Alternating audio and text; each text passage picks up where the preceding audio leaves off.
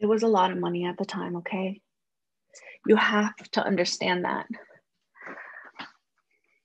They came to Vegas when I was a young showgirl dancing at the casinos, part of a Christian business leaders convention, which was a joke because they were sloppy, drunk, and hell bent on breaking all 10 commandments. But Eugene, he was different. Stone cold sober. He saw me. Me. He was very sweet. At the end of the night, when everyone was gone, the bartender sent me an envelope with $10,000 cash and a room number. The money was from his friends. They put him in a room wired for surveillance.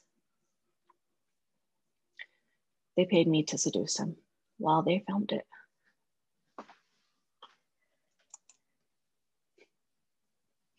I never dreamed we'd fall in love and that we'd have you. When I was pregnant, a man came to see me. The same man that you thought was one of Margaret's crazy fans. He told me if I said anything about what happened that night, he'd make us disappear. I raised you in the shadows to save your life. Ginger, I'm so ashamed.